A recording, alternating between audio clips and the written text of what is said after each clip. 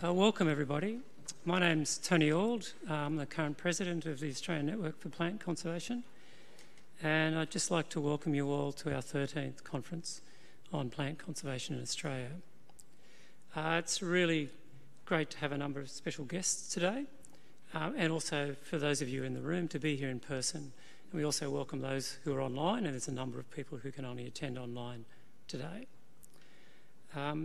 This morning, we're privileged to have a welcome to country from Auntie Edna Stewart, a Wiradjuri elder, and I'd just like to start by inviting Auntie Edna up for the welcome to country.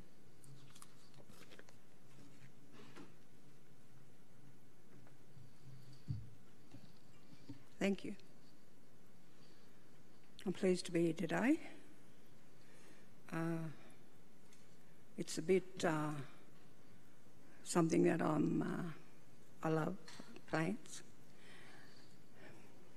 I'd first like to say in language, Nananagu, Garegu, Bila Galangu, Nanani Giri Ninyagi, look after the land and the rivers, then the land and the rivers will look after you. I'm proud to be a Wiradjuri. I am a Wiradjuri elder. I welcome you. I respect you.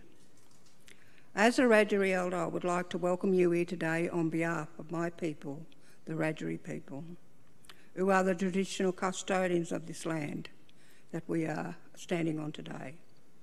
I want to pay my respects to my ancestors of the past and thank them for their courage and resilience which they passed on to us during their journey.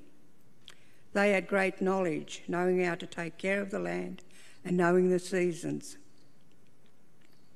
And with this knowledge, they passed on to me, so today I'm able to pass it on to you, what I know, because of my elders. I want to respectfully acknowledge the elders and Aboriginal people of today. From other lands from which they come, I welcome you. This country is more than, I've just got to get back, than a place. It's about our identity. As First Nations people, we speak of our country like a person sustaining our lives in every aspect, spiritual and culturally. We need to show Yindamara respect for the land and the life it supports, the wildlife and the human life. Wiradjuri people have cared for this part of country for hundreds of thousands of years. We learnt how to live in harmony with country and taking what we need for our own survival, but also giving back. I also ask everyone to better protect our country and our sacred sites that rest upon it. Gwambana, Wiradjuri Gu, Nurumbengu, Yinani Gu, Wiradjuri Main Mugawadu, Nindu Du, Yindamara Du, Dargan, which means you're welcome to walk on this country. Respect and honour the land, respect and honour each other. Mandangu, thank you.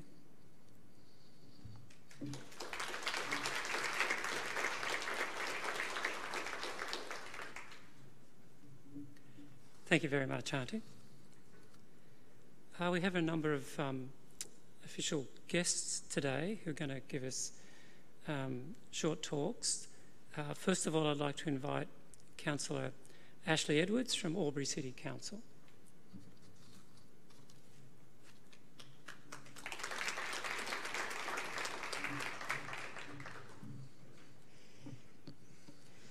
Thank you, Auntie Edna, for welcoming us all.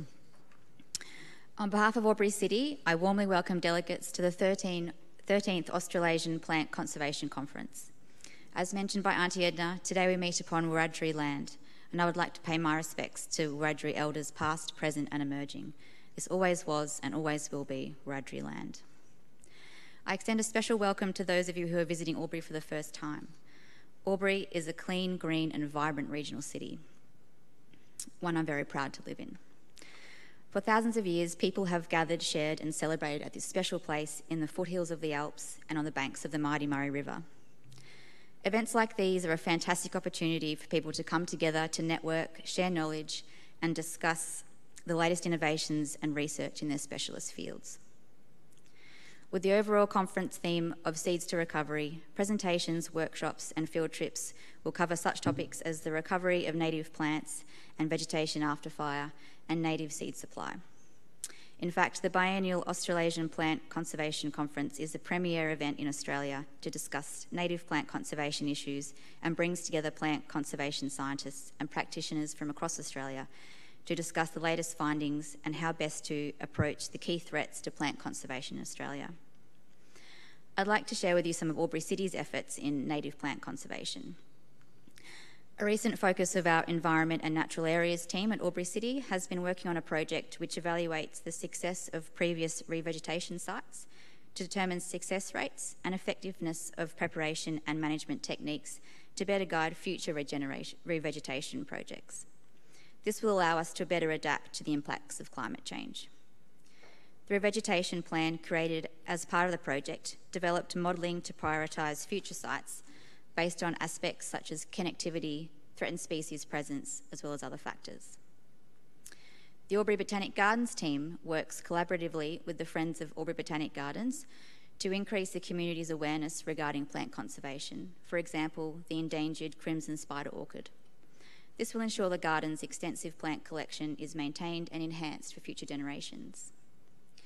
Recently, Albury hosted the 21st New South Wales and Victorian Combined Weeds Conference. Some of you may have been there, showcasing the latest research and ideas for managing the establishment, impact and spread of weeds. Given that weeds pose a significant risk to plant conservation, it is essential that they are effectively managed in the natural environment. Albury City has also been a corporate member of the APCC since 2005, which is another way that Council supports plant conservation in Australia. We're delighted to have you here in Albury for what I'm sure will be a compelling 4 days. I strongly urge first-time visitors to Albury and those of you who are returning to take the time to explore our region during your stay. The Albury CBD is a great place to start, with many restaurants and cafes showcasing our fresh local produce and wine, if you're so inclined. Just across from the entertainment centre is the Murray Art Museum Albury, or MUMA, the region's most significant art museum featuring local, national and international artists. If you prefer the outdoors, which I'm sure many of you might, we're perfectly located on the iconic Murray River, where you'll find spectacular walking trails, including the Yindamurra Sculpture Walk, a stunning collection of sculptures by local Indigenous artists. If you'd like to know more about Albury and the region, I encourage you to drop into our information centre, which is opposite the Albury train station. Once again, I welcome you to Albury, and I sincerely hope you enjoy your time here. And on behalf of Albury City, I wish you all the best for this conference. Thank you.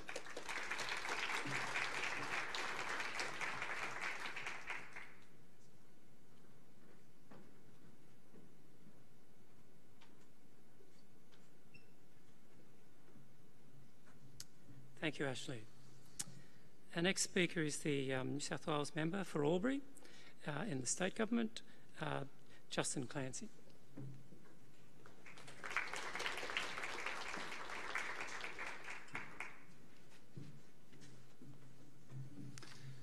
Thank you, Tony, and welcome. Tony and I were speaking just before, and we were talking about how important it is to actually be back to face, and I know it's been a challenging period. I know that, Tony, this is not the first time that looked to stage the conference, and it's been a challenging period, so it is wonderful to be able to look out across a room and to see people back engaging with one another. And I think one of the themes about the conference, or about the network, is that ability to network in the first instance, and to be able to do that face-to-face is important. To Auntie Edna and Aunt's welcome to country, and how much that is valued in that regard. I'd like to thank Aunt, and I'd like to draw upon the words that Auntie Edna spoke of there about looking after the land and rivers, and the land and rivers will look after you. And I acknowledge that we stand on Wiradjuri country. I pay my respects to elders past, present and future. Aunt Edna's words are quite powerful. The late Aunt Nancy would also then speak in terms of the Murray River, and would speak of the Murray River not as a boundary or as a border, but as a place of coming together, a meeting place, a place for sharing ideas, for sharing thoughts, for sharing knowledge, sharing wisdom. And again, in that sense, for me, though, that is something powerful, and there is a parallel between what is happening over the next few days in terms of the conference and those words of the elders that have spoken to us. For me, there is also some really important parallels between the work that the network does, that this conference is doing, and the parallels or touch points, several touch points in terms of the Albury community.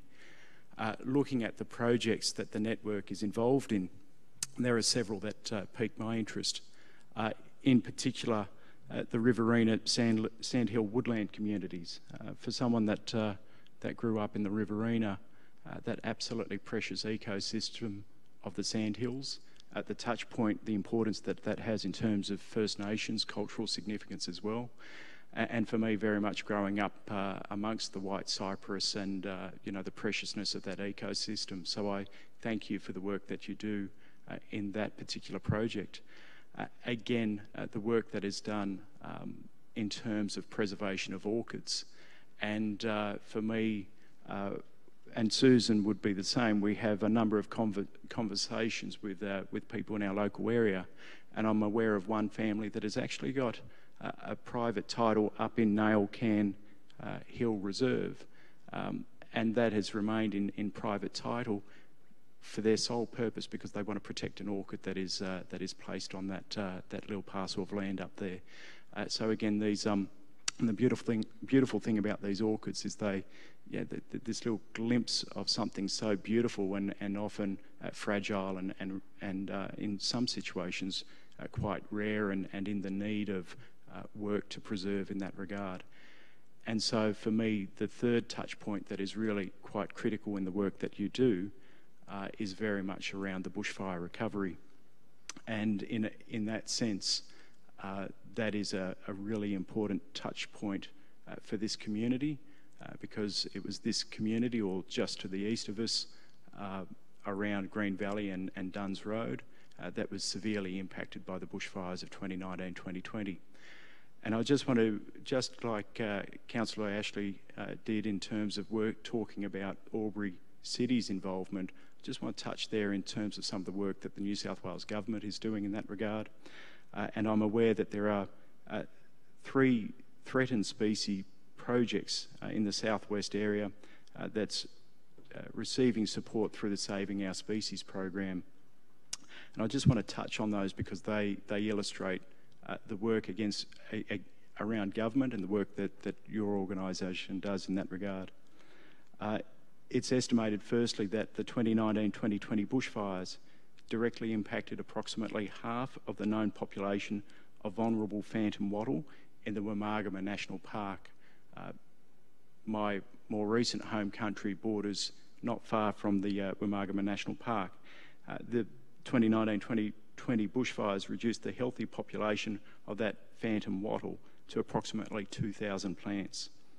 12 months after the fire, incidental observations made across some fire-impacted plots has revealed that while many plants were initially destroyed by the fire, recruitment of new seedlings and regeneration of larger plants is occurring.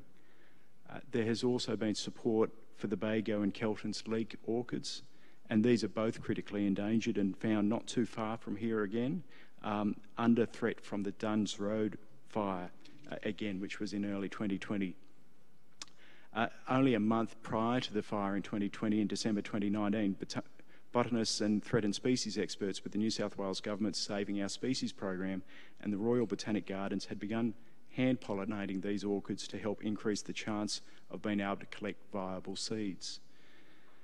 So that action in December actually proved to be very much a life-saving measure as the seeds were collected and stored at the Australian Plant Bank. And because of this, these 2 orchids, known from only one location in Australia, are now a lot more secure. And this story is important. It tells us 2 things. One, that the ecological and environmental work we are doing does provide hope for the future of our species. And secondly, that through best practice science, research, and practical on-ground actions, we can make a positive difference.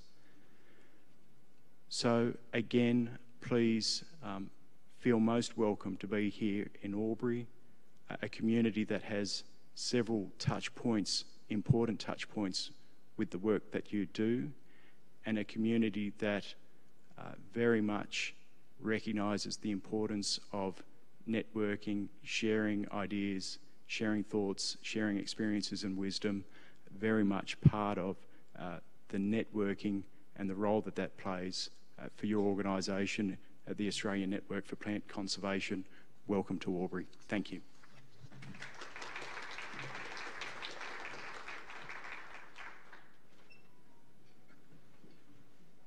Thank you, Justin, and thank you for those reflections on recovery after the fire too. It's a key theme of this particular conference. Now I'd like to ask the Federal Member for Farrer, Susan Lay, to the stage.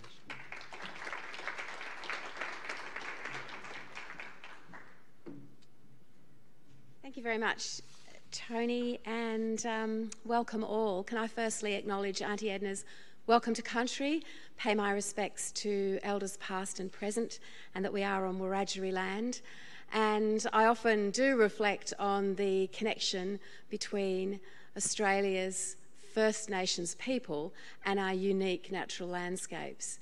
And that's very pertinent to my role as Environment Minister. But I'm delighted as local member for Farrer to be also welcoming you here today. My electorate, I'm very lucky, takes in much of the Murray and Murrumbidgee River catchments in New South Wales. Starts at Jingellic on the Upper Murray, just this side of Jingellic actually, and then goes all the way to the South Australian border, up towards Pooncarie on the Lower Darling, back around Hay, Boolagal, and then the Riverina, Griffith, Leeton, Narrandera, and it is absolutely an amazing piece of Australia. It's terrific to be here. Can I congratulate you, Tony Old, as President, and Joe Lynch, who was so involved in putting everything together, and Martin Driver, local and passionate and very involved in the subject matter of this conference. It's not easy to bring people together, and I also want to acknowledge those in the hybrid format. You're missing out on Albury, but you'll be back soon, I'm sure. So well done. Albury is, as Justin has explained, a terrific location for conferences and for meeting, and particularly when it comes to the environment and the preservation of it. And I often think when it comes to plants how I wouldn't say it's easy to forget about plants, but people don't always think about plants. When there are fires, they think about koalas, they think about our mammals, they see our brush-tailed rock wallabies. People who love birds, of course, worry about birds. I always worry about little woodland birds that I see much less of now than I ever used to. But people don't always think about plants, and yet it is plants and the ecological communities that support our ecosystems, our habitats, and all the animals. And then when you think of the connection over 230 years of European settlement, not very long in the historic time clock, has wrought incredible damage on Australia's natural environment. And we saw that Europeans viewed the landscape as something that had to be tamed and removed, and fences and exotic grasses were introduced, as well as hard-hooved animals. And you all know that much better than I do, but to have you as a network that's dedicated to plant conservation do what you do is extremely important in the light of that, and in the light of all of the challenges we face, not least of which is climate change. I know there are people, I hope there are people from the Australian National Botanic Gardens here this week, including the National Seed Bank and nursery horticulturalists, and I'm very proud that representatives from my department will be showcasing their work in this national forum. It's going to be terrific to share stories about seed collecting and how we did that in alpine and grasslands regions that still remain under ongoing threat from climate change and human impacts. And I look forward to them demonstrating how investing in seed collection and science, combined with horticultural expertise, can provide end-to-end solutions for conservation. I recognise the importance of seed banking as an effective long-term conservation tool. As well, a better knowledge of the biology and ecology of seeds helps conservation through understanding how they germinate, and how they respond to fire. It can also help optimise the seed supply chain for restoration and its outcomes. If a species is threatened in future years, actions can be taken to reverse species declines in the wild, utilising ex situ collections to bolster populations.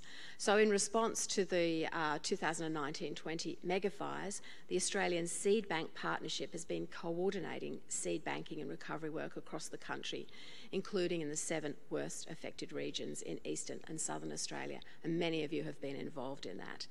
And we, as the Australian Government, support plant conservation through seed banking. In May 2021, I unveiled designs for a $7.2 million state-of-the-art seed bank at the Australian National Botanic Gardens that will be built to secure native seed in the face of a changing climate and extreme weather. And I'm also proud to support the Australian Seed Bank Partnership's efforts to collect, germinate and store seeds from 200 bushfire-effective native plants through a $1.5 million grant provided by our bushfire recovery program. That was a $200 million program. It was allocated to plants, to animals, to species recovery and so on. But I was always very committed to making sure that plants in our expert panel were given their fair share of the action. And Professor Rachael Gallagher is one of your keynote speakers today. I'm not sure if Rachel's here, but she's pretty incredible. And her work on the Threatened Species Scientific Committee, which is an ongoing standing committee that recommends to the Minister of the day what species of plants and animals need to be listed as vulnerable and endangered. So Rachel's performing an incredibly important role representing plant species on that committee. I know we're talking about threatened species more broadly, and under our first threatened species strategy, we've set ambitious targets which are to improve the trajectory of 30 threatened plants, and of course the seed banking that I just mentioned. In the Year 5 report on the strategy's progress, I was pleased to see that more than 67% of Australia's known threatened plant species stored in conservation seed banks, positioning Australia as a world leader in conservation seed banking, and that plants such as the blue-top sun orchid had a much improved trajectory. So we've got a new threatened species strategy, 2021 to 31. It builds on the previous strategy to set a clear vision to recover our threatened plants, animals and ecological communities. And I recently released a 5-year action plan underpinning the strategy, identifying 30 priority plant species that will be targeted for recovery and that we as an Australian government will focus our absolute investment in. And the action plan also sets a new target of securing at least 80% of nationally listed threatened plant species in insurance collections, including nationally listed species impacted by myrtle rust. Through this strategy, the Australian government will continue to keep a very strong engagement and a very strong partnership between state governments, state agencies, First Nations people, business and community groups.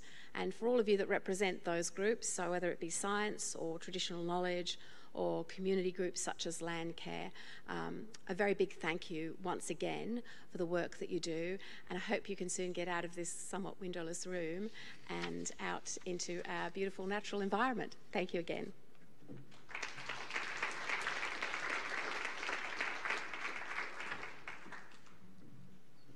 Thanks, Susan. Very timely, really, to reflect on work on threatened species, which we're also trying to deal with today's this conference's sessions.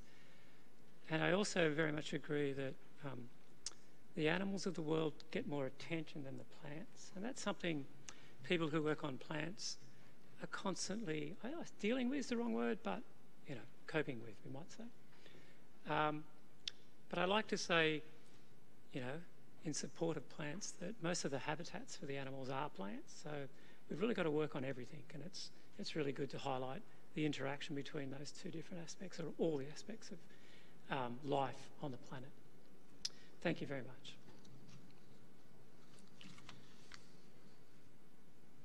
Okay, we're pretty much on time, which is good. The next component is we're going to do a quick Mentimeter, which is just to work out where everybody's from. if we can, quickly. So, Amelia. Here we go. So, if you use that instructions on your screens, you'll end up with a question.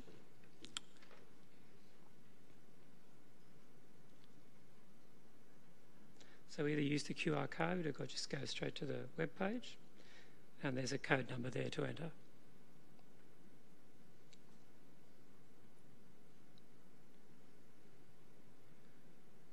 And I presume those online can also do this. Yes, they can. The thumbs are up.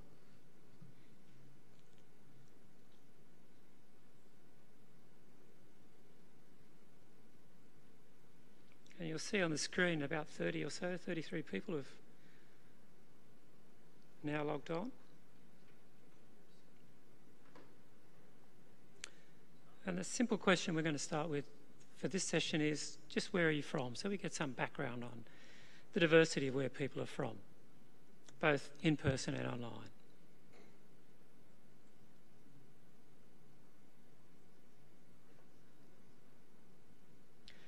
And not surprisingly, most people are from New South Wales, Victoria and the ACT, but it's good to have a few, our Tasmanian colleague and a couple from Queensland and WA. Clearly we'll have to work more collaboratively with Northern Territory and South Australia.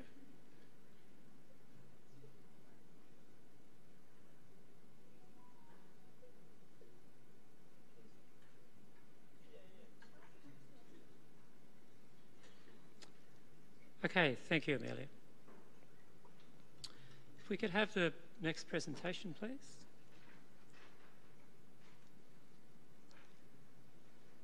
So I'd like to acknowledge to the traditional custodians of the land we're meeting on today, both here in Albury and for those who are sitting online in their own homes, and pay my respects to elders past and present.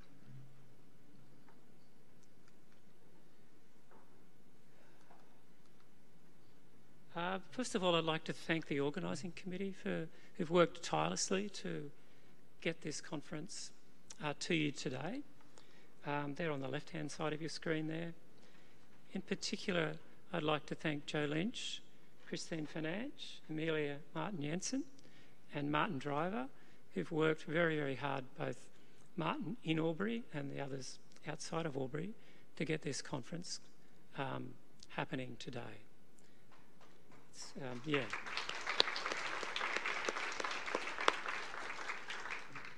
We were delayed for a year and we were never certain exactly what was going to happen with COVID, but it's great to see you all today here. I'd also like to thank the sponsors and partners we have to run the conference. APCC is only a small organisation and we need help to get things to you and to interact with you, so it's great. Thank you for all those sponsors on that page as well. For those of you who are a little bit uncertain about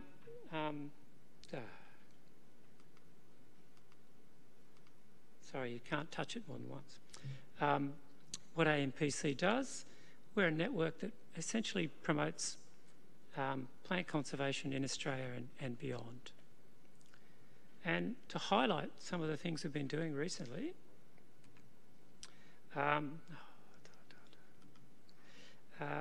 here's three things that we've kind of developed or led the development of guidelines, best practice guidelines for conservation measures for plants. So if you're interested in moving plants about, have a look at our translocation guidelines. If you're interested in ex situ conservation of either common or threatened species, have a look at our germplasm guidelines. And if you're interested in using seed for restoration purposes, have a look at our flora bank guidelines. They're three very topical and up-to-date examples of APCC working collaboratively with a range of experts to deliver best practice management. And hopefully we'll be able to do more of those and more types of things in the future. Today the conference, Seeds to Recovery, you'll have to excuse my pointer. It's got four major themes. We've heard a little bit this morning from our guest speakers about bushfire recovery. We have a session to follow shortly on that.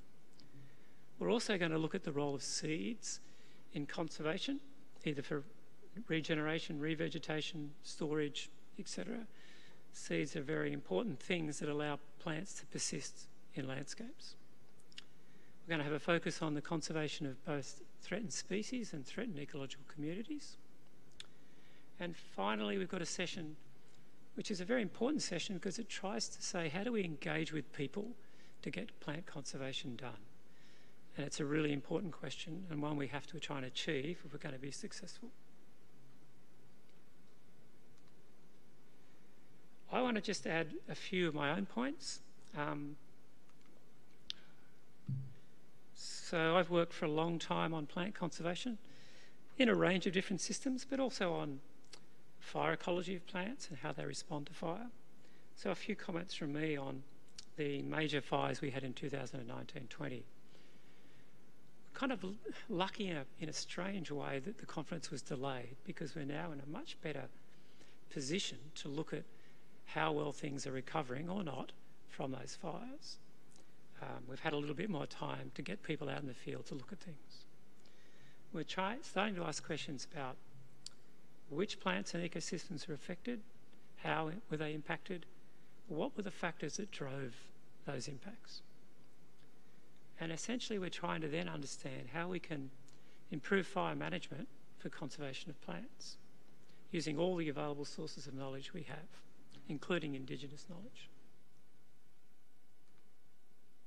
So I'll give you one example of some work I've been doing. On a banksia. Banksias are very common, particularly in southwestern WA and in eastern Australia. This particular banksia, a species called Pallidosa subspecies atrolux, is found just west of Sydney in a small patch of bush. It's killed by fire, so on the top left you have a plant. The bottom left is just a dead stick there. It was burnt in the 2019-20 fires.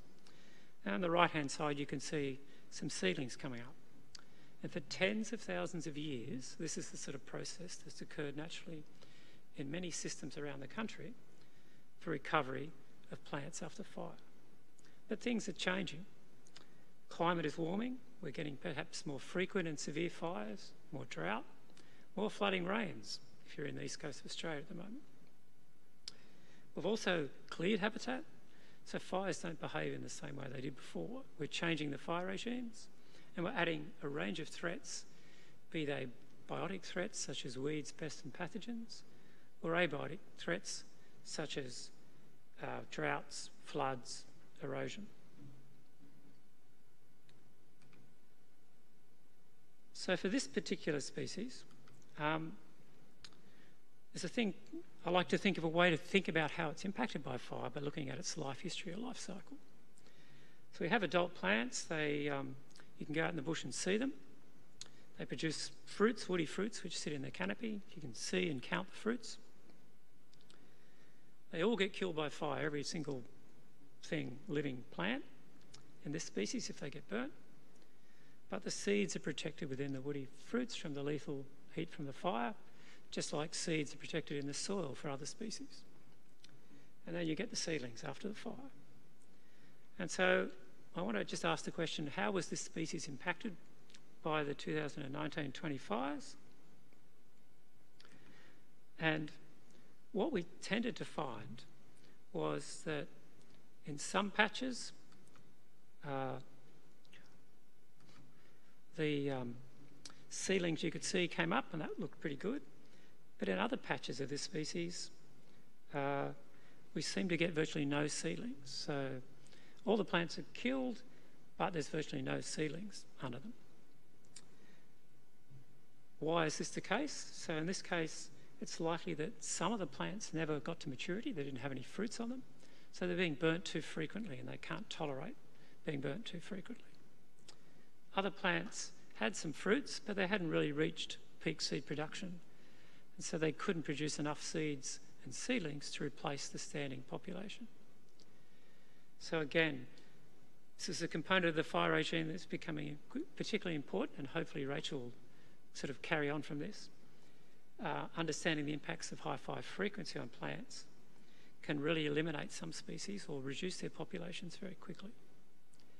At the same time, in this species, we had a lot of fruits, like you'll see on the right-hand side there, that are open, sitting on the plant in unburnt areas that all the seeds have been released.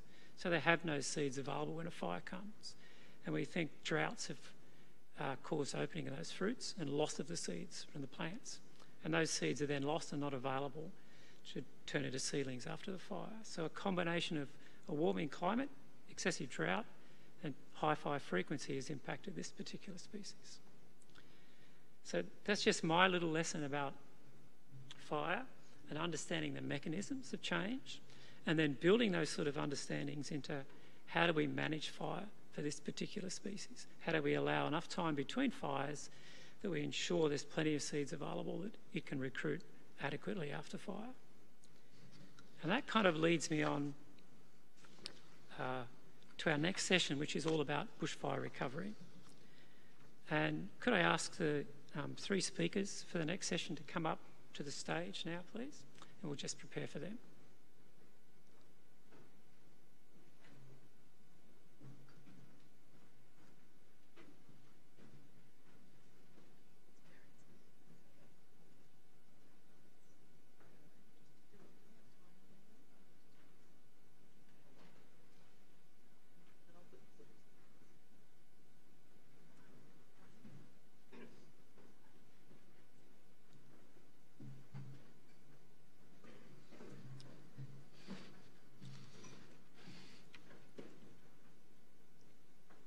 Our first speaker in the bushfire recovery session, our keynote speaker, is Associate Professor Rachael Gallagher.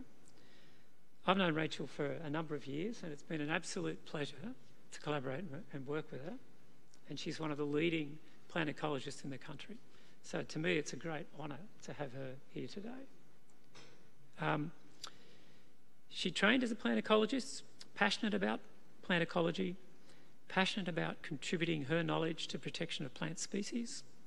I knew her for a long time working at Macquarie University. She's now at Western Sydney University at the Institute, Hawkesbury Institute for the Environment.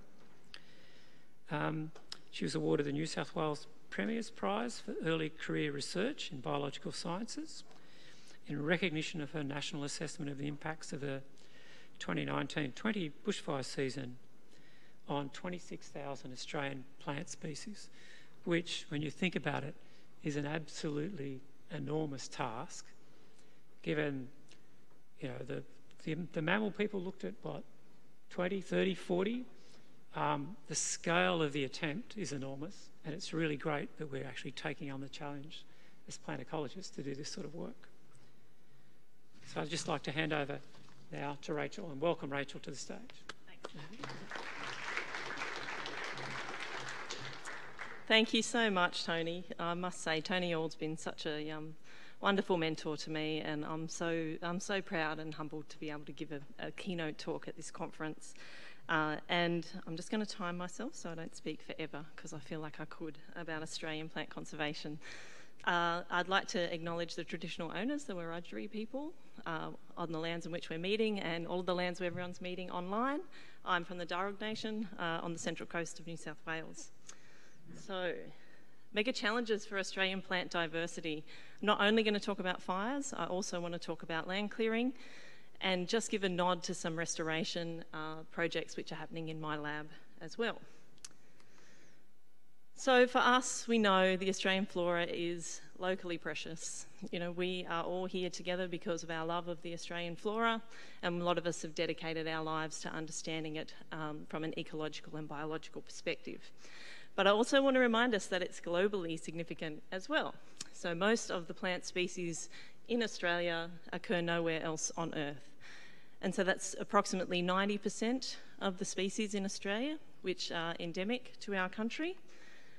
And that makes us pretty heavy hitters globally as well. So this map here is something that Tony's working on this paper as well. So this is looking at global shortfalls in extinction risk assessments for endemic flora across the globe. So these 5 countries here in blue have more than 10,000 species which are endemic to them.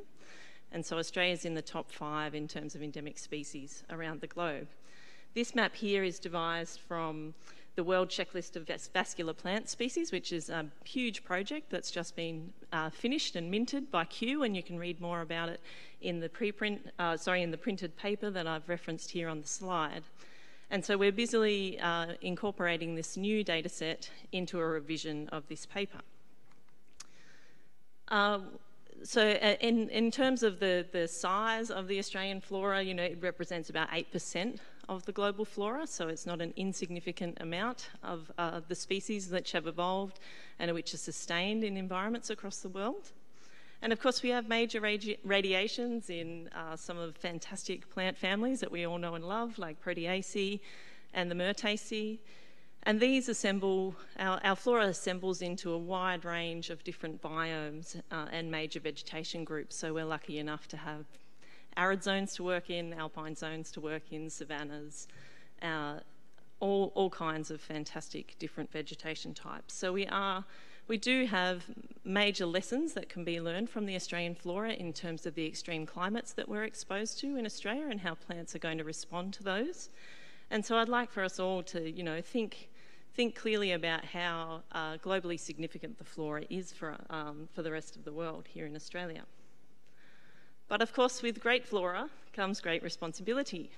And although it's a bit of a joke that I've put that on the slide, it's true. And as Minister Lay alluded, I've worked quite a bit in using legislative instruments in Australia to get protections for plant species under law. And what we're doing with this particular piece of work is to think about the global strategy for plant conservation and what its goals were for 2011 to 2020. In particular, Objective 1, which was about plant diversity being well understood, documented and recognised. And Target 2 in particular of this part of the GSPC was having an assessment of the conservation status of all known plant species as far as possible to guide conservation action. So all known plant species, we're talking, you know, somewhere in the order of 350,000 conservation assessments being completed. So a very ambitious target. And sadly, we have fallen fairly short of that target, and that's what this paper here from colleagues at Kew has shown. So this is published in Conservation Biology in 2018, so it's 4 years ago, and there's been quite a bit of progress in conservation assessments since that time. But what it shows is, up the y-axis there, is the proportion of the plant family that's been assessed, so that's had an extinction risk or a threat assessment completed. And then the size of the family. And pondering this picture at Journal Club one afternoon, I kind of looked at that little spot there for Myrtaceae, and I thought, well, that's Australia's problem, isn't it? Given the huge radiation of Myrtaceae within Australia, and the fact that, you know, the majority of those species occur here and nowhere else, it really is our responsibility to be doing a better job at assessing species in Myrtaceae. And this then kind of got me thinking, and colleagues thinking, well, you know, how many endemic species in each country do actually have a conservation assessment? Given that conservation protections are usually doled out at the national level, it's important for us to know this kind of thing. You know, we can have global strategies, but it's really at the national level that we're able to sort of afford protection to species. And so we've been exploring this. And this is how it looks globally with the data set that we've used to date. And we are in the process of updating it, but I don't expect it to change a huge amount. So this shows us the proportion of endemic plant species in each country and around the world that has an extinction risk assessment. And so obviously we're going from dark red being pretty dire, somewhere up to about 20%, through to those yellow countries where we have somewhere in the order of 80 to 100% of the species which have been assessed. So Australia's not doing so great. We're somewhere around a third of the flora has been assessed using a conservation assessment. And that compares pretty starkly to those other countries which are in that top 5 of endemic species from around the world. So places like China, where in our analysis we see that there's 70% of species which have been assessed, and there's also papers in the literature using a different foundational taxonomy that show that the Chinese have actually looked at 100% of their endemic species and run an IUCN Red List assessment for them. And in South Africa, 85% of the endemic flora of South Africa has a threat assessment completed. And, you know, started to make us wonder, well, what's it about? Is it about how much money a country has? Well, no, it's not. So on this graph here, we see along the bottom is how much money, how wealthy a country might be. So the gross domestic product along the bottom there, a fairly crude measure of wealth, but a fairly accepted one. And then the proportion of endemic species in each of those countries with a threat assessment. We see that there's basically no relationship there. So those rich countries like Australia and the United States, you know, the USA is doing a better job than us with a relatively similar GDP. And similarly, it's really not about the amount of threat that species are posed either. So we look at those projected changes in temperature by 2070 or the percentage of permanent deforestation. We don't really see a relationship between countries and threat assessment progress. So how can we accelerate flora conservation goals in Australia? That's why we're all here. And it's so great to be in person and be able to talk to you all during the week before I have to go off to Threatened Species Committee meeting on Wednesday, which the Minister failed to mention. So how can we do it? Well, we can combine information sources to build knowledge and design actions. So that's one of the core things that the AMPC does. Oops, it is a quick trigger. Oh, there we go. And so we're really lucky in Australia now that, you know, the early botanists would have been absolutely floored by the amount of resources that are now available to us to understand the flora. So we've got genomics projects at the national scale, we have a national traits database, we have millions of occurrence records in the AVH, a seed bank partnership, and TURN, where we can get access to remote sensing information. So a huge amount of information at our fingertips. But I guess where the synthesis lies is really in combining all these information sources to build knowledge and design actions. And that's what I'm going to showcase around the fires and the vulnerability assessment that Tony modestly failed to mention his instrumental role in when he was introducing my talk.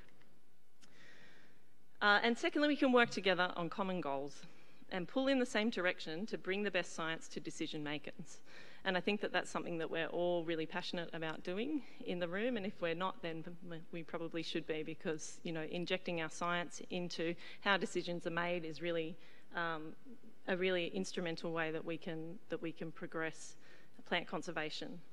And I really enjoyed, and I put a shout out to our editor, Heidi Zimmer, who's pulled together this great edition of the 30th anniversary of Australasian plant conservation, where we can look back and see what's been achieved over those 30 years. And I personally really enjoyed reading this on a Sunday afternoon. So I'll talk rather briefly about the fires, actually, because I think, you know, we know about the vulnerability assessments that were done. And as Tony said, we're really interested in getting out into the field now, and we'll be hearing from some great speakers during the week who are out in the field and looking, you know, what's actually happening and understanding what's happening with species. So we know that the fires burnt across 10 million hectares or so of the Australian landscape. And there was a huge focus on the southeast, but I do want to spend a moment to say that there were also significant impacts in South Australia and Western Australia, in particular on Kangaroo Island and in the Stirling Ranges National Park in Western Australia. And although the Australian flora is exquisitely adapted to fire and has evolved with fire over millions of years, it's really about the changing fire regimes and those threats that interact with fire, which prevent recovery, and they're the real key management challenges. So it's not really about there being a fire. A lot of the times plants have been dying for a fire. They've needed a fire to come through to increase recruitment for many, many years. But really it's about those changes in fire regimes that cause biodiversity decline that are really important for management. So this is a very busy slide, and of course I don't expect you to be able to take it all in. But I did want to show that the way that we went about looking at 26,000 different plant species was through a really structured set of criteria. And it was Tony who was the brainchild of this piece of particular work, working in collaboration with Mark Uwe and others, David Keith, old colleagues of his who he's worked through for a long time. And you know, as Tony said, it was a real national conversation about what was happening with animals after the fire. And it was really a couple of determined people who stood up and said, we need to do something about plants, and came up really rapidly with this approach that was then rolled out across the country, that meant that we're, you know, able to secure a bunch of funding and get a lot of work done over the last couple of years. So each species was assessed against 10 different criteria. And those criteria are in those coloured boxes down the side. So some of them are about abiotic conditions, so the interactive effects of fire and drought, for instance, so pre-fire drought, and the mechanisms of post-fire decline that are associated with that. So we might see reductions in survival and internally stored resources for resprouting in species that are exposed to drought before fire. We also looked at fire regime impacts, so short fire intervals and how they may shape species responses after the 2019-20 fires, high fire severity, and criterion J down the bottom there, which is exposure to future high frequency fire impacts. So, you know, thinking about that Banksia pallidosa, you know, that now exists mainly as an immature population. And another fire that comes through for that species before it's had a chance to recover, that's going to end, you know, we can all see that that's going to end fairly catastrophically for the species.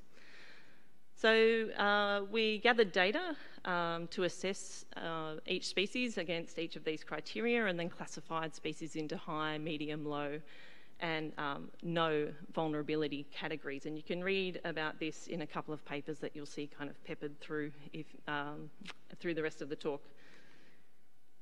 We used information on species ranges from 2 sources. So we use point locations, which are, you know, based on verified herbarium specimens from the AVH, but then we also have a suite of range maps that have been developed for the Australian flora, which are based on climate and soil conditions, and we use those as a second line of evidence. We combined these sources with information on species traits, so information about whether they were obligate seeding or resprouting, for instance, information about their growth form and their potential, using that to infer their potential fire intervals. And then we looked at threats like high fire frequency, which is shown here from fire history data sets, and also threats such as disease and fire interactions, post-fire drought, and post-fire feral animal occurrence. So what did we find? Well, we found, of course, that fire impacts were really widespread across the Australian flora. And I don't, of course, expect you to be able to read this phylogenetic tree, but it's every family in the Australian flora. And the 2 coloured kind of circles around the side show the percentage of species in that family which were burnt. And the thing to take away from this, I guess, is you can see from here just how widespread the impacts were. You know, the fires weren't affecting just one small proportion of the Australian flora. We see those yellow boxes all throughout the phylogenetic tree. So a really widespread impact. So 79% of Proteaceae, for instance, 65% of Fabaceae, and 67% of Myrtaceae species had some of their range burnt. And of course, the main thing that all this vulnerability assessment was for was to direct funding to places where we should be getting out into the field to follow up with priority flora. And I'd just like to put a shout out to Libby Rumpf, who is editing a book for CSIRO, which will be out later this year, where we've looked at, you know, they've looked across the impacts of the fire on all kinds of organisms, but there is a chapter in here about plants and what's been happening in the field, and bringing back stories from the field to compare what's been happening, compare what's we found relative to the vulnerability assessments. Oops. So just to give you a feel for which of the criterion most species were ranked high against, there were really things to do with the fire regime. So interactive effects of high fire severity, but also future risk of high fire frequency. So there's 291 species that we identified, like this obligate seeding cycad species here, where the adults are killed by the fire, there's only immature individuals remaining, and then another fire prior to maturity is a key threat for this species. And a lot of these species are forming part of the species that we're looking at as part of the 10-point bushfire response plan for the Threatened Species Committee. So doing EPBC Act assessments of these species with information that's coming in from the field, and it's an ongoing job. So that's all I'll say directly about fire, because there's always a plethora of threats in Australia that we can discuss and think about. And, putting together a slide like this is always pretty sobering. So these are all the currently listed key threatening processes under the EPBC Act. But there's one in particular that I want to talk about for a few moments, and that's land clearance.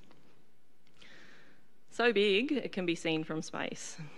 So normally you see a picture of a bulldozer when someone wants to talk about land clearing, but actually I think it's more powerful to show, especially what's happening on the eastern seaboard and the southern parts of the country in the southwest of Western Australia, just how much land clearing we've managed to accomplish in a very short 230 years worth of time. So we've started to think about, well, what's the fate of Australian plants in terms of their ranges being cleared or protected?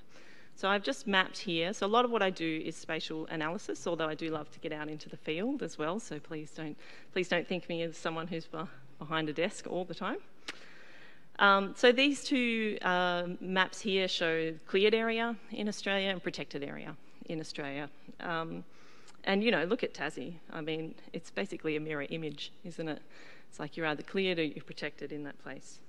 And so we're really interested in, and this is work that's led by Vanessa Adams, who's a colleague of mine at the University of Tasmania. And so we were interested in intersecting those species range maps, which we developed as part of the fire work, with protected and cleared areas across Australia to get a bit of a feel for what's happening. Oh no, there goes my graph. Okay, so you can imagine here. So this is a histogram that shows the percentage of the range which has been cleared across Australia. And basically what it does show, should it have been a little bit more aligned, would show that the majority, that on average about 28% of the geographic range of plant species in Australia have been cleared.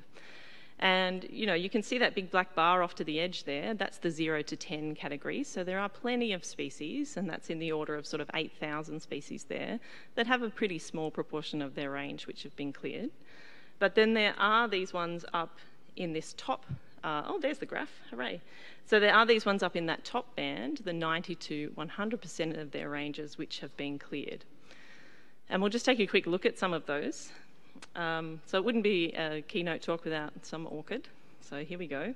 Prassophyllum anticum, pretty hill leek orchid. So this is, these are the locations where this species is found. Pretty cleared. And when you look, and I even zoomed in to look, come on. There we go. This is the Pretty Hill Flora Reserve where this species is found. So it's a very tiny little slither of protected area that this species occurs in. But of course it's more than just orchids. It's not just the orchids that we need to think about. Something like Acacia torticarpa, 97% of its suitable habitat has been cleared in the southwest of Western Australia. And it's not just narrow-ranged endemic species too, which are in this which have more than 70% of their range cleared. So there's more than 500 species in Australia which have ranges that are 20,000 kilometres or more that have had 70% of their suitable habitat cleared. So that's pretty gloomy. So let's look to the other side of the coin, which is protected area. So on average, it's about the same. 25% of the geographic range of plant species has been protected in Australia. And about 47% of the flora meet that 17% target. So there's the 17% target for protected areas across the globe. And looking at a species level, we've got about 50% of our species which have 17% of their suitable habitat protected. So really what it's about is thinking about these two graphs together. The key question then becomes sort of how many and which species continue to be at risk from clearing into the future. So for instance, you know, for looking on the left at the percentage of range which has been cleared, could those ranges, which are very, you know, for those species which have very small proportions of their range cleared, could they be cleared into the future? And how can we get, on the right-hand side there, how can we get those species which have a very small proportion of their range in the protected area network, how can we get them in protected areas in coming decades?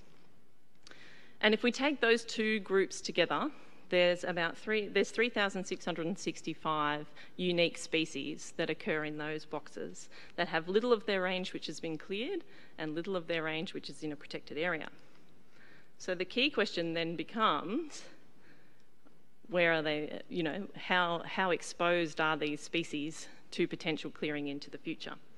And so that's what's shown potentially in this map here. So this is a map of agricultural capability of area across Australia, and the black parts over the top there show those cleared areas, and then the protected areas, and these areas of high capability for agriculture. And so that's what shown in this graph here. And we'll focus on these 65 critical species. So most of their range is not cleared or in a protected area, but 50% or more of their range is in lands that could be targeted for agriculture in coming years. So what kinds of species are they? Well, there's a lot in the Cape York. These two species are Cape York endemics, Combretum trifoliatum, Elaeocarpus magii. Elaeocarpus is currently, I think the Elaeocarpus, is a Tiwi Island species, and is currently under assessment under the EPBC Act. And then we've got species which are basically unknown to us other than their taxonomic descriptions.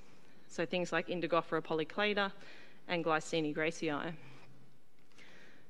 You might not know Glycine gracii, but you probably know its crop relative. So Glycine is the crop relative of soybean, and you know, Australia is home to some of the world's some of the crop relatives which are adapted to some of the most extreme conditions globally. And so they're a really important resource. Their genes are a really important resource for agriculture.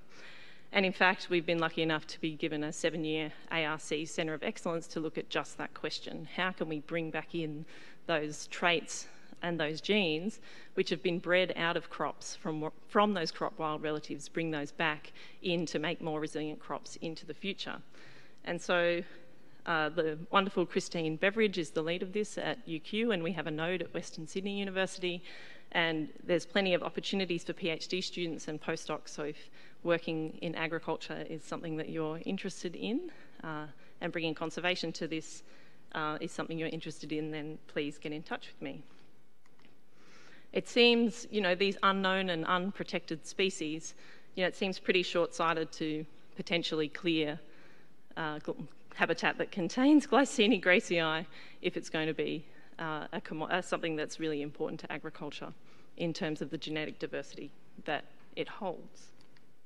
Oops. But of course, it's not just, you know, these unknown species in more remote areas. There's also something like Pultonea rodway, you know, occurs right near the Sydney region. Lots of people go walking in this area. It's close to major population centres. But there's been so few field visits that it's been incredibly difficult to assess this species under the EPBC Act. And so we've been thinking about ways in our lab to go about looking at these unknown and unprotected species and harnessing some of the community science that goes on to gather data on what we're calling the priority plants. And I've brought along my field guide, and I have a bunch of them here, so if you're interested in one, please come and see me about it. So Flora Connections is a project that's being driven forward by Ruby Stevens, who's a PhD student with me, and Desi Quintans, who is a postdoc at Western Sydney. It's supported by the Australian Government's Bushfire Recovery Program and is a collaboration with the Atlas of Living Australia and Western Sydney. And what we've done is developed a guide which uses the IUCN Red List criteria as its basis and makes a very simple or simplified protocol for how to collect information in the field that will be useful for IUCN Red List assessments. And so it's all outlined in our booklet here. And then when data is collected in the field, it can be submitted via the Flora Connections website, which Desi has developed, and there's a suite of priority plants that can be found on the website as well. So this is one way that we're trying to, close that gap around unknown and unprotected species. And the information that comes in will go straight into the ALA and can then be used for project officers who are doing assessments at the state and federal level. So the last thing I want to say, I've got 4 minutes left and I'll be quick, is thinking about restoring diversity at scale. And this is something that I'm quite new to as an area of research interest, and there's a huge amount of work, and I acknowledge, the amount of excitement that I have about talking to people about restoration and the huge opportunities that are there for us in the emerging carbon market. So we have an Australian Research Council linkage grant, and of course it involves drones. Everyone loves a drone. Some people don't. But, so we work with a company in Sydney called Airseed Technologies. It's a collaborative project with the Australian, with Macquarie, the Royal Botanic Gardens, and there's some folks in the audience who are part of our team, and the University of Tasmania.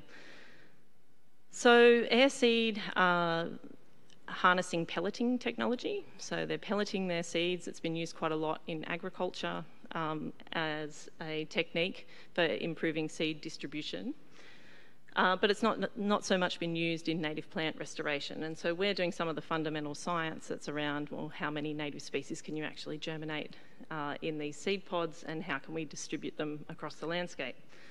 So this is the work of Matt, my master's student. So there's a picture there of the seed pellets, which are created by Airseed.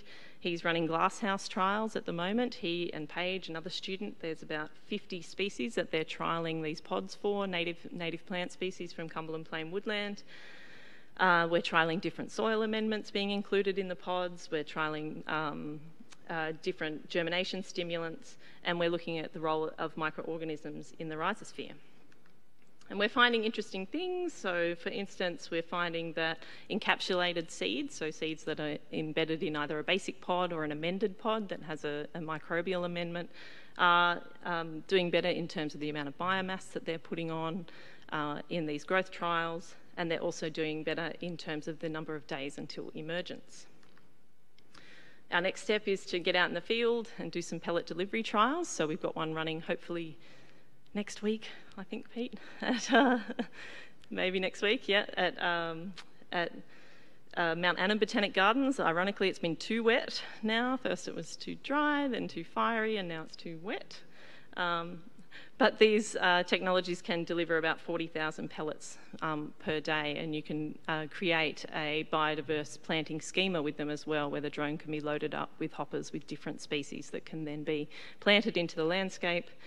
And then the guys at Airseed have some advanced high-resolution imagery capacity and some ability to use their artificial intelligence to track growth of individual seed pods in the field. And we're going to look at that in terms of its cost-effectiveness relative to tube stock planting. And they're going to tie it all together in a bow by looking at science for biodiverse plantings in the carbon market. So I think we're all stronger together. It's all great to be here in person, and I really look forward to talking to you all. Come and get a copy of the guide. Please promote it in your community networks, and I can take any questions at the end. Thanks very much.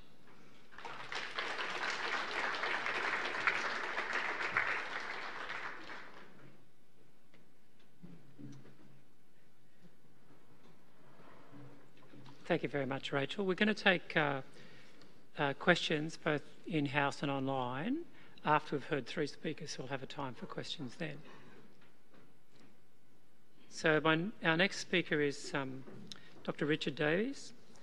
Richard got his PhD from Flinders University. He studied endangered mountain spring plant. He's been working for 40 years on conservation, government, industry, NGOs. He's now has research fellowships at CSIRO, Flinders University and UNSW. He's kind of been interested in impacts of grazing and fire ecology on both seed banks, soil seed banks and orchids. I think I ran into Richard many decades ago on an arid zone acacia work, something that fascinated me for a number of years. And it's great to see you again, Richard, and have you here today. So over to you.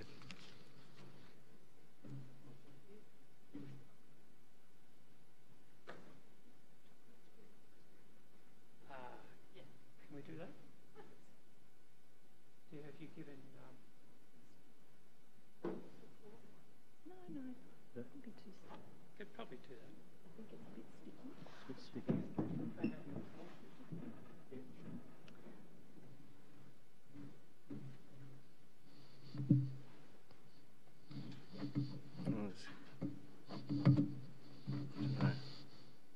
Could probably just sit there. All we need is just Richard's talk on it. He can sit.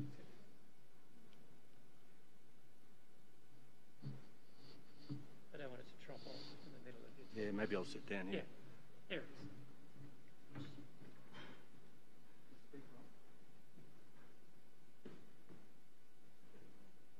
Could we have the speaker on, please?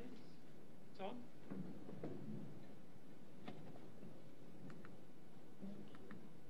Hello? Try again. Hello?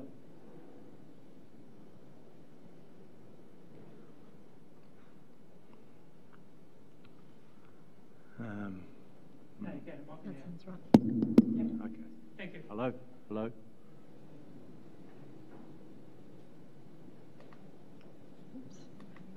Thank you, Tony. I'm talking today about threatened flora on Kangaroo Island affected by the bushfires of 2020. In summer 2019-20, almost half of Kangaroo Island was burnt out by deadly bushfires. These fires left few areas of unburnt bushland on Western Kangaroo Island. This is important because Kangaroo Island is home to 29 plant species which are rare and threatened and endemic to the island.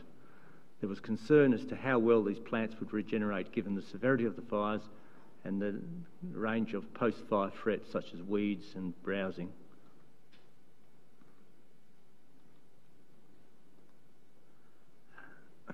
Our study surveyed the fire recovery of 17 of these rare and threatened species, those that were significantly affected by these bushfires. Our focus was private land and roadsides and comparing areas subject to different burning intensities.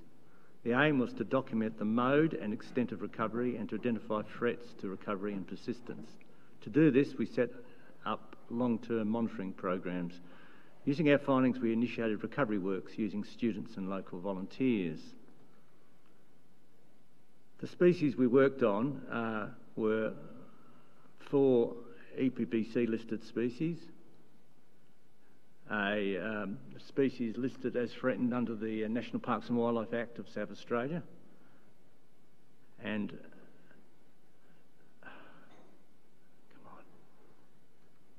11 species listed as rare under that same state legislation.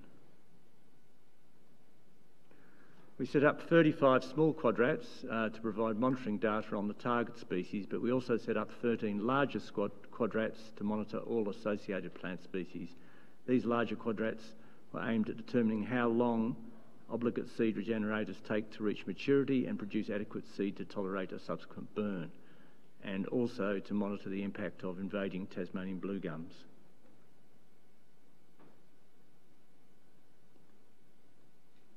These quadrats provided an opportunity for senior high school students on Kangaroo Island to undertake research projects. And the quadrats were scattered all over the western end of the island.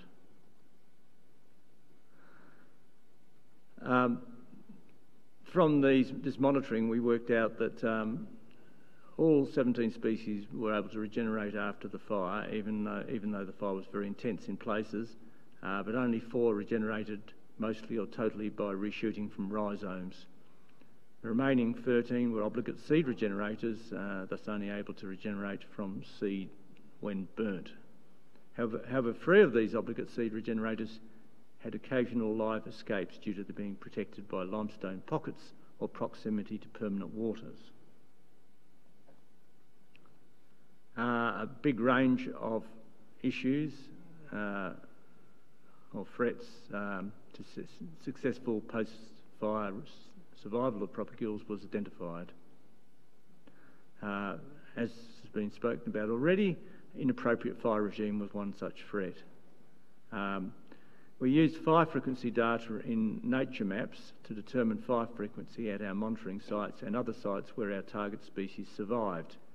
And from this, we worked out inappropriate fire management ranged from 2 frequent fires on the western end of the island and 2 infrequent fires on the eastern end of the island. Another factor we studied was the effect of different fire severities on the regeneration of the various species. This we did by measuring the fire severity at our monitoring sites using the minimum stem diameter method. This provided data on fire intensity and frequency thresholds for each species. Of interest was the ability of some small species, such as Cheiranthera volubilis, to quickly regenerate and flower even after the most intensive fire. And this is due to them having deep perennial root stocks. As is expected, some species benefited greatly from the high fire frequency at the western end of the island, and there's a couple of species that seem to be under no threat from present fire regime or future fire regimes. On the other hand, conversely, some other species like the EPBC listed Leonema equestri, which are confined to the eastern end of KI, the threat is 2 infrequent fires. Fortunately, one of the major populations of this species was burnt out by the 2020 fire, and you can see from these diagrams that the species benefited by regenerating readily from seed as a result of the fire.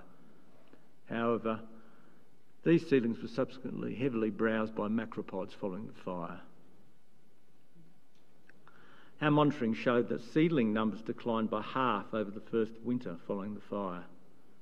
However, we prevented further decline by constructing an exclosure around most of the population. And this shows the exclosure, protecting the site from macropod browsing.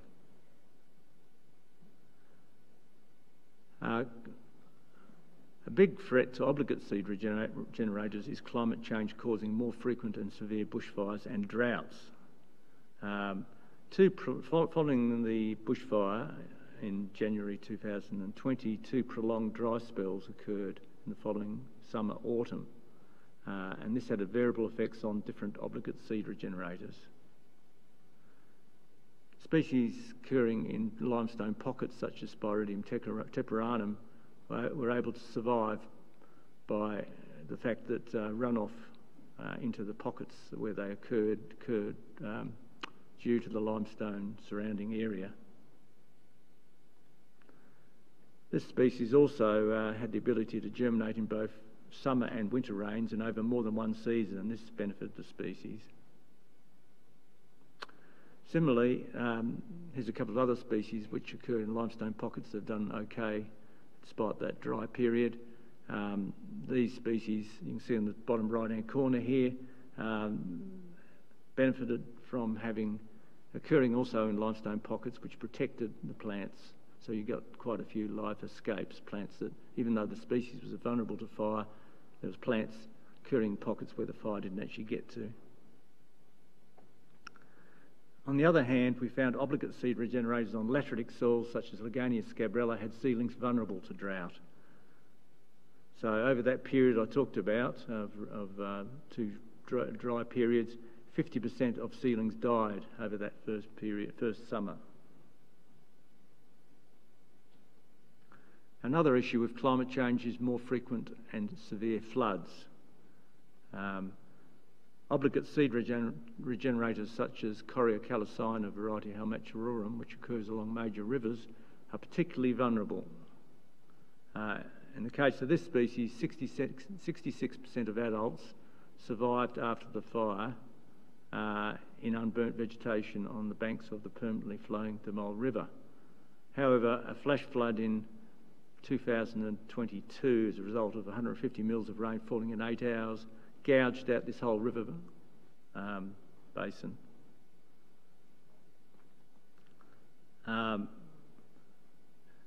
also, even though there was still seedlings surviving, these were very vulnerable to the drought, and will also be affected if a fire happens before they reach maturity, since they're totally vulnerable to, can't survive a fire. So the situation now is we've got a species which is confined to 6 adults and 470 seedlings occurring over a very restricted area. Another threat we looked at was Phytophthora, which is a major threat in Kangaroo Island, where it's pretty widespread.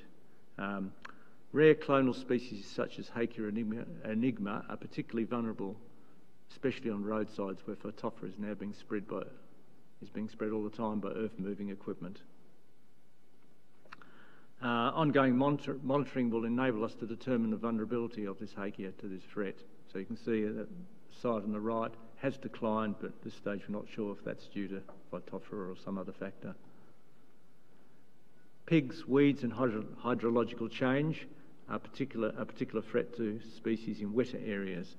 And one species that particularly was vulnerable was Asperula tetraphylla, which is confined to only 2 rivers on Kangaroo Island and covers only 10 square metres in totality. Due to its oxbow lake habitat is particularly vulnerable to hydrological change and flash flooding, and to weed invasion and digging by feral pigs. We've contributed towards a major pig eradication program, but despite our active site management, most populations continue to decline. So we're actually nominating this species as critically endangered under the EPBC Act. One of the biggest threats, however, is Tasmanian bluegum invasion from adjacent burnt plantations. Tasmanian bluegum seedlings are invading roadside vegetation adjacent to Flinders Chase National Park and other areas of native vegetation and threatening EPBC listed species such as Cheiranthera volubilis. You can see from this picture all these shaded green areas are next to the park are all Tasmanian bluegum. And while NCS volunteers and other NGOs have been actively involved removing Tasmanian bluegum over the last 2 years, 60% of the infestations still need treatment. While doing this removal of Tasmanian bluegum, we collected important data, including information on the density of seedlings in different habitats, best methods to kill Tasmanian bluegum seedlings, and the need for follow-up weeding. While we found Tasmanian bluegum to, on average, penetrate less than 40 metres into adjacent areas, in dry areas, in wet areas it was found to spread 600 metres or more down creek lines in the first year alone. And we found seedlings in wet areas growing 6 metres in the first 2 years after the fire. For this reason, our project concentrated on Tasmanian bluegum removal using our 50 volunteers. And I'd like to thank these volunteers and all our other project partners. Thank you.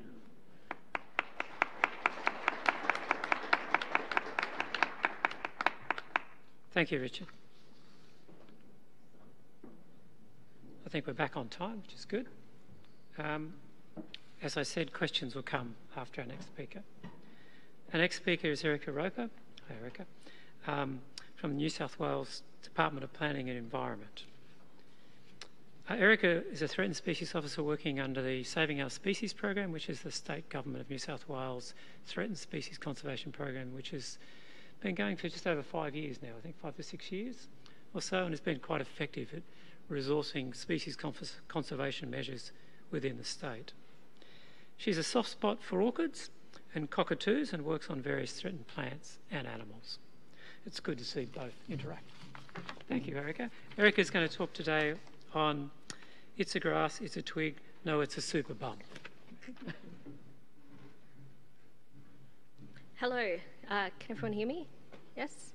I'm also going to time myself because I can talk about Superbum forever. And nobody wants that. Let's see. Oh, here we go. So, thanks for the introduction, Tony.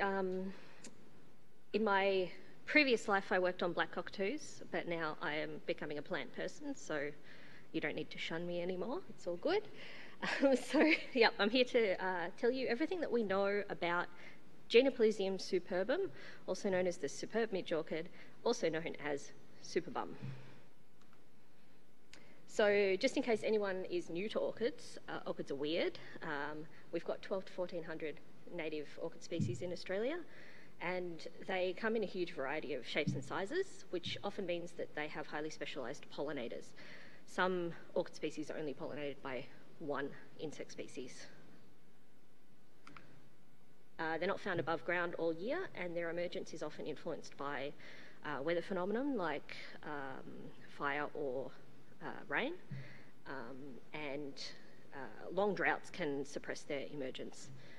But they are still there sometimes because they spend a lot of the year below ground as a tuber, and then they'll pop up a leaf and a stem to flower when the conditions are right.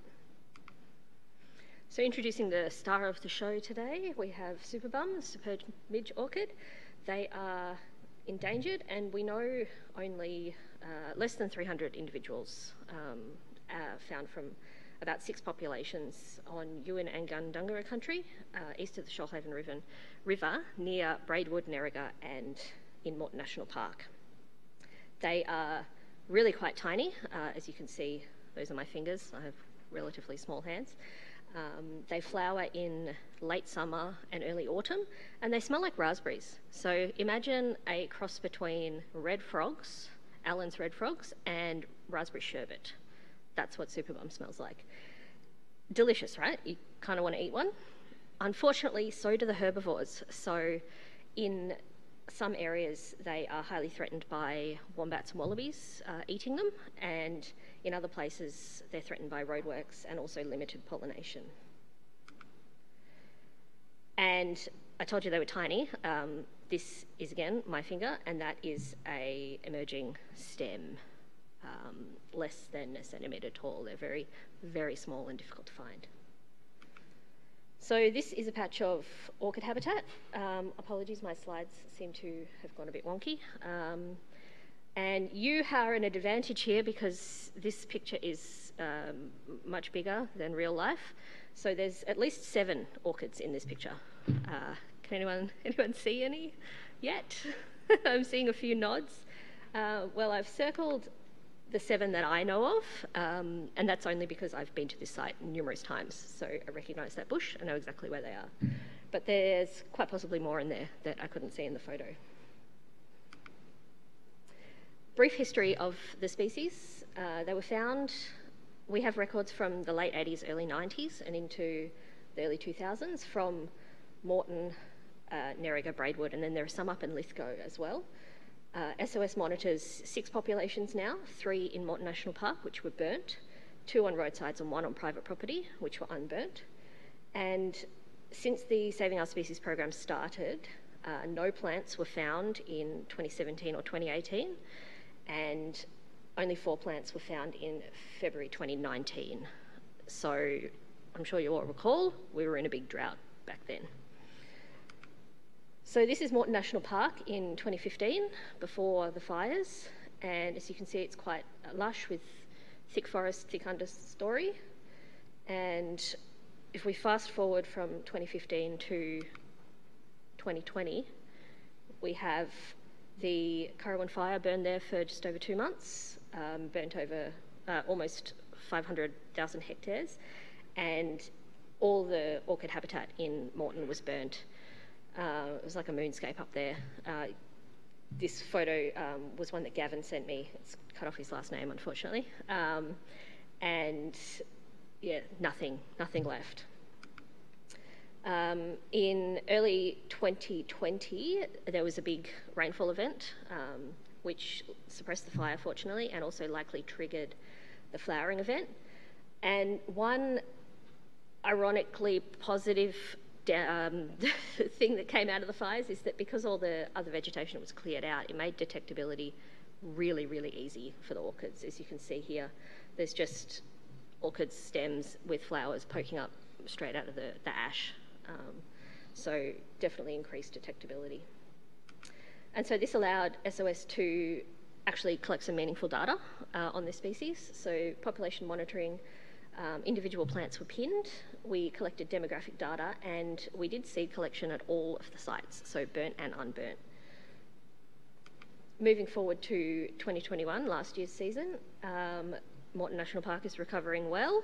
It's full of pink flannel flowers, which everybody loves, but they actually made my life very difficult because they obscured all the orchids. So very pretty, but also very annoying. I was kind of glad when they finished up and that they didn't come back this year. Here's another photo of some regrowth in Moreton, and there's actually 3 orchids in this photo that I was able to find. There's the one on the left that I initially took the photo for, and then when I saw this bigger on my computer, I saw there was actually 2 more on the right. So regrowth is also hampering survey efforts somewhat, but it's still a good thing. So in 2021, we were able to continue population monitoring, including finding almost 100 new plants, which was awesome. We pinned all the new plants, collected demographic data. I also collected some pollination data, and we collected seed, but only at the unburnt sites. So the burnt sites, we weren't able to collect seed. And then in 2022, the season is just finishing up now, so I've only got some preliminary data for you, but again, population monitoring, pinned new plants, demographic data and pollination data, but we didn't collect seed this year. Now, I just want you to put yourself into the mind of an orchid. Just imagine you're a little orchid growing. You start out, you pop up a stem and a leaf, which is here on the right, and if you're going to flower this year, you will start to develop buds, and you'll start looking a little bit like a very tiny asparagus plant. And then if all goes well, you will develop some nice big healthy buds. You might even have a spider friend hanging out on you. And then you flower, and you're this wonderful magenta colour. You've got this really long fringed labellum which flaps in the breeze. But what is your purpose in life, aside from looking cute and smelling like raspberries? Well, you need to be pollinated. We don't actually know what the pollinator is of Superbum at the moment, but it's probably a chloroptid or drosophilid fly, similar to other Genoplesium species. So this here is a Genoplesium filiforme in Moreton National Park, and it has a chloroptid fly on it with a pollinia pollen packet on its back. But yeah, we don't know exactly what pollinates Superbum yet. Probably something similar though. And it's fortunately pretty easy to tell if a Genoplesium has been pollinated. So if pollination is successful, the flower will close up and it'll point upwards, and then the ovary at the base will swell and start to develop seeds. If they haven't been pollinated, the flowers close and they point downwards, and then everything just kind of shrivels up and withers away. Once the seed capsules develop, they will split and the seed is dispersed. And orchid seed is really tiny, in case anyone's not seen it before. So this is a different Genoplesium species, but those specks of dust on my palm, they are orchid seeds. So the data that we've collected so far, again, preliminary baseline data, number of plants in each population, the number of plants that have flowered, the number of plants within a population that have been pollinated, and then within an individual plant, the number of flowers that were pollinated. So that gives us flowering rate, pollination rate of the population, and then individual pollination rate as well. So here are some numbers from 2020 onwards. You can see that each year the number of individuals found or emerged above ground stays relatively the same, even though we have located about 100 new individuals in 2021 and about 70 new ones this year. So not all plants will emerge or flower each year. So taking this data, here we have 2021, and you can see that between burnt, which is black, and unburnt, which is the green, the flowering rate between the populations is pretty similar. In the 60% of plants will flower. And then what is really concerning is the pollination rate. So you would expect that an unburnt population would give a pretty good indication of what a healthy population pollination rate should look like, so around 40% or so. But you can see that the burnt populations, hardly anything got pollinated. And that transfers over into individual flowers as well. So of those handful of plants that got pollinated, a lot of the time it was just 1 or 2 flowers on a plant that were pollinated. Hence the individual pollination rate is also really low. Whereas in the unburnt areas, it was a lot of the time the whole plant, every flower was pollinated, but on average about half of the flowers on a plant were pollinated. And this trend continues into 2022. So similar flowering rates of in the 60% or so, but pollination rate is still really low in burnt areas. And this, when they're not pollinated, they'll shrivel up and just wither away, which is not what we want. So what's going on with the pollinators? Some pollinators probably survived the fires in 2022, maybe in the ground as larvae, and then they were able to pollinate some plants in Moreton in 2020, hence why we were able to concede. But then the fires probably, well, all the habitat was gone. You saw complete moonscape. So there's no pollinator habitat left, which has likely disrupted the breeding and the recruitment as well of pollinators into 2021 and 2022. Obviously, we need more investigation. If there are any students out there who would like a project, I have one for you. But yeah, this lack of pollination now seems to be a pretty, like it could be a pretty major threat for this species in going forwards. So what's next? Next year, we are going to survey for new plants, check out some more of the rock shelves in Moreton where there's suitable habitat. There's also a few more historic sites and historic records that we need to chase up. Obviously collect more pollination data, hopefully observe and identify the pollinator. And then I haven't mentioned herbivory yet, but herbivory hasn't really been an issue in Moreton National Park, probably because the fires took out everything, including the herbivores. Unburnt sites had quite a high herbivory rate, so we put cages on them to try to prevent herbivory. But we, next season, are going to put out some camera traps to see if we can observe herbivores eating orchids, any that aren't caged, and then see if anything's coming back into Moreton. So thanks to everyone involved, colleagues at Saving Our Species on the South East Eats team, Plant Bank, some amazing volunteers, and then the local landholders who have allowed us to look for orchids on their properties. That's it.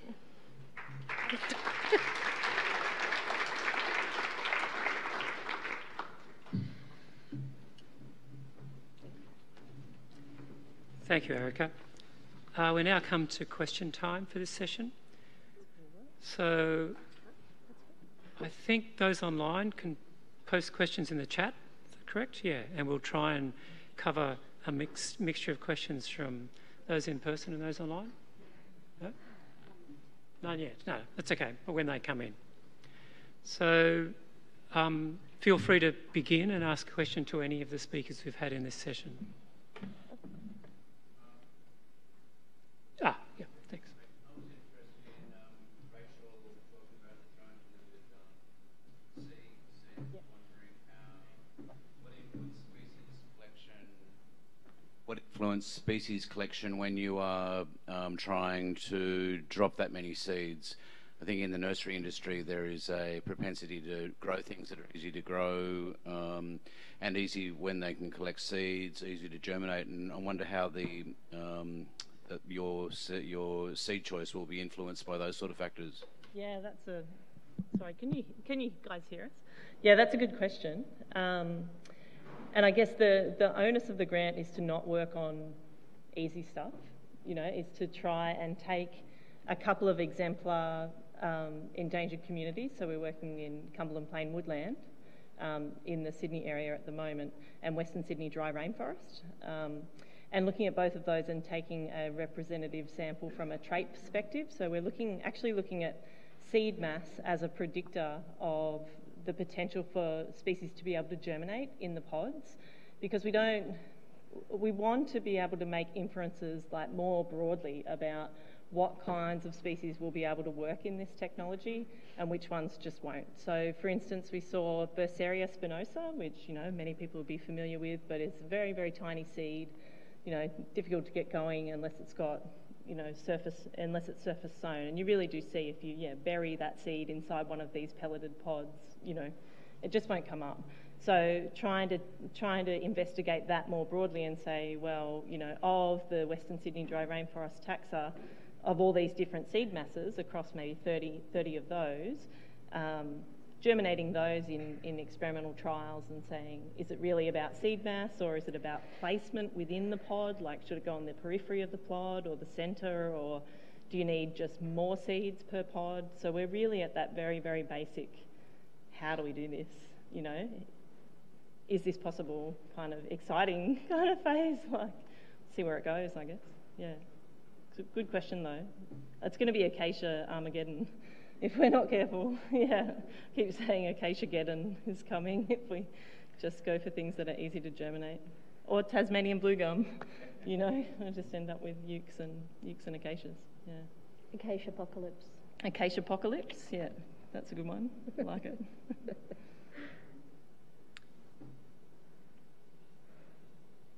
Yes, there, thanks.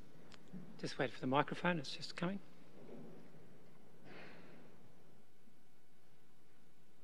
Rachel, how are your data sets affected, all right, by what is known and what is not known about elements of the arid zone?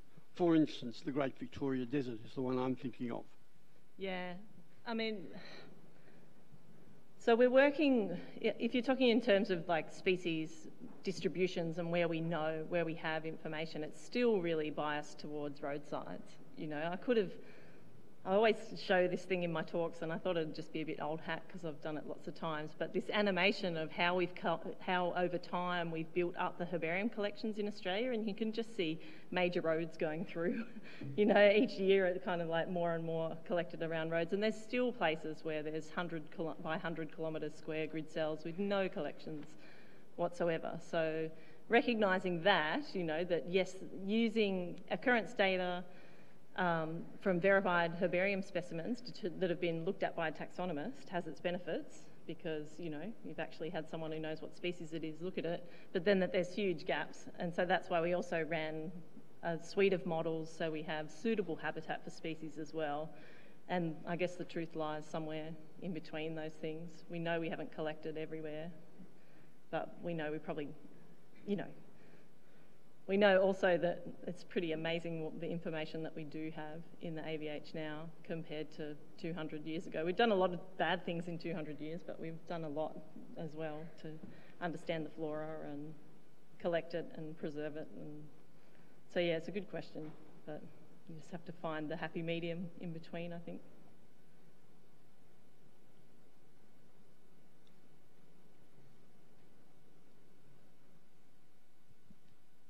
Erika, I'm curious about what became of the seeds you collected. Are you planning to grow them or gone to a seed bank, or? It's up at Mount Annan at the seed bank. Can you hear me? Hello? Yeah, there you Hello. Haha. It's up at Mount Annan at the seed bank. Gavin will know specifically what happened to it because he took it away.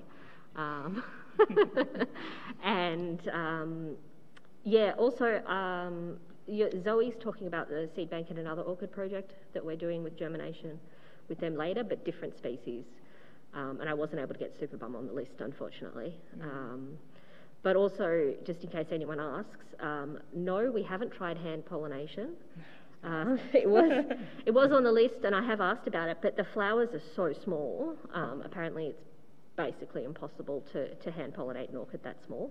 I do want to try next season. This season was a bit wonky because of all of the rain and the floods. Actually meant that I couldn't get to any of the sites for about a month, and I missed a lot of the flowering, which was a pain. But I could still get data, which was good. But yeah, so just before anyone asks about hand pollination. Can I ask one about the orchid? You have to wait till Amelia has a question online. Yeah, thanks. Yeah, I have a question from Zoe Joy Newby in the online audience. I hope her ears are burning. It's a question for Richard.